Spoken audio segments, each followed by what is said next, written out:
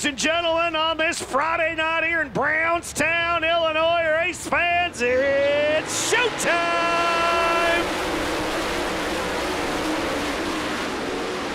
Green flag in the air, it'll be Darren Klein from the inside of the front row. Klein will go to the race lead here in 10.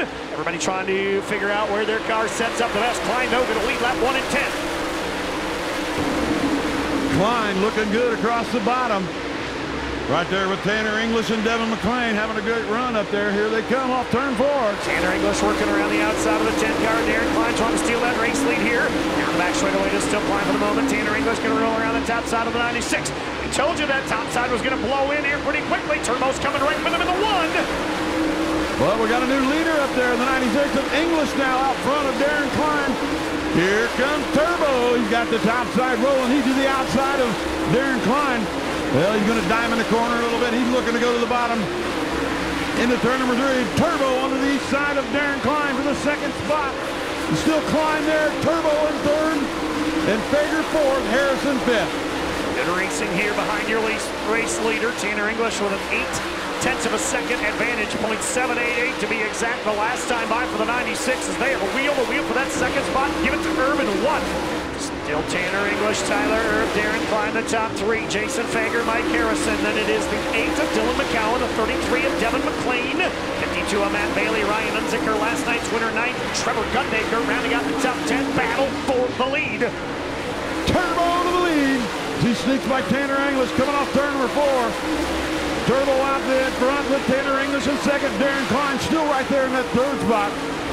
Well, as you said that, Ryan Unzicker snuck past the 24 of Mike Harrison to take over that number 5 slot. Harrison slips to 6.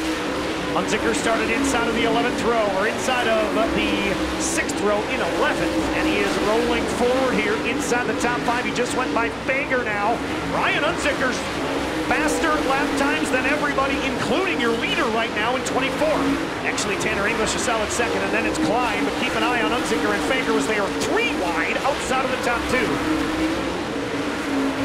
The battle continues on for that 3rd, 4th, and 5th spot over there.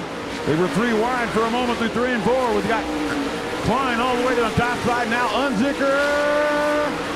He takes over the 3rd spot for 24, Ryan Unzicker. Took the lead from the outside of the 3rd row, and he is rolling away to a potential 5th victory on the Hell Tour into turn number 3. On to turn number 4, green to checker. Turbo wins for the 5th time on tour in 1. Turbo Tyler Erb.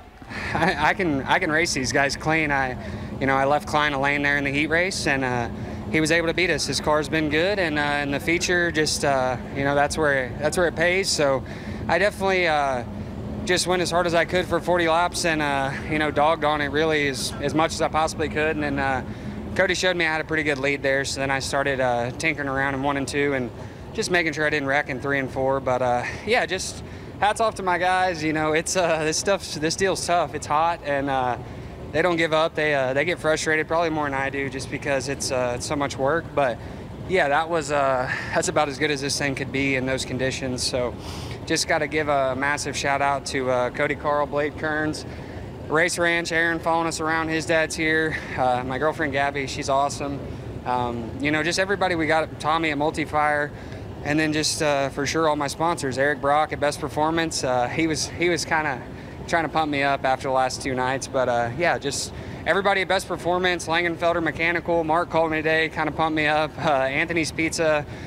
My buddy Steven Roberts is here with RBC. He does so much for us. Sunoco Race Fuels, KBC Graphics, Midwest Sheet Metal, JRR Trucking, my man Chris, my buddy Scooter at Sandy Weld.